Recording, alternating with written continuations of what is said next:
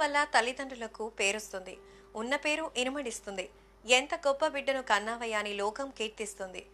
రాముడినంతకాలం దశరథుడు ఎప్పుడూ ఉండే ఉంటాడు. సూర్యవంశానికి చెందిన ఆజుని కొడుకు దశరథుడు. దశరథునికి ముగ్గురు భార్యలు, కౌసల్య, కైకేయి, సుమిత్ర. మరి కైకేయకు మాత్రమే దశరథుడు వరాలెందుకిచ్చారు? ఇంద్రునితో కలిసి దశరథుడు శంభాసురుని మీదకు యుద్ధానికి వెళ్లాడు. తోడుగా వచ్చిన కైకేయి కారణంగానే దశరథుడు విజయం వరించారు. అదే వరాలు ఇవ్వడానికి కారణమైంది. మరోవైపు వేటకు వెళ్లిన దశరథుడు నీటిలో నుంచి బుడబుడమని వస్తున్న శబ్దాన్ని విని ఆ వైపుగా బాణం వేస్తాడు. ఊహించినట్టుగా ఏనుగు కాదు, ఓ బాలుడు నీటిలో కడవను ముంచుతుండగా వచ్చిన శబ్దమది.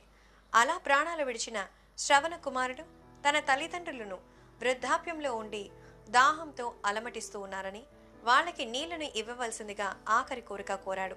దశరథ మహారాజు ఆ కోరికను నెరవేర్చారు.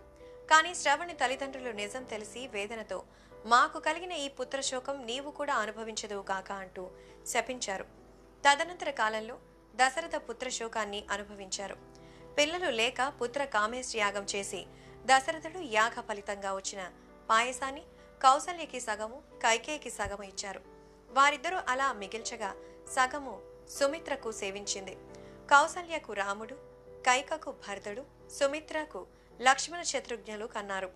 బాల్యంలోనే విద్యాబుద్ధులు నేర్చుకున్నటువంటి సమయంలోనే విశ్వామిత్రుడు వచ్చి యాగరక్షణ కోసం రామలక్ష్మణులు తన వెంట తీసుకెళ్తాడు.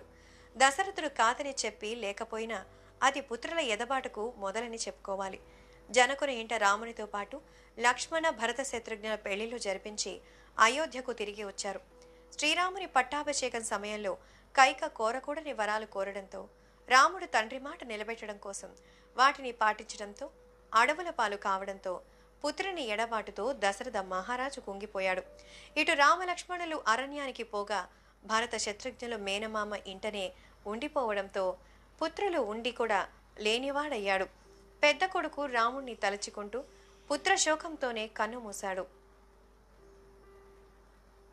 అందుకే రాముడు జగదభిరాముడే కాదు, దశరథ రాముడు కూడా. మా వీడియోస్ మీకు నచ్చినట్లయితే లైక్, షేర్, సబ్స్క్రైబ్ చేయండి.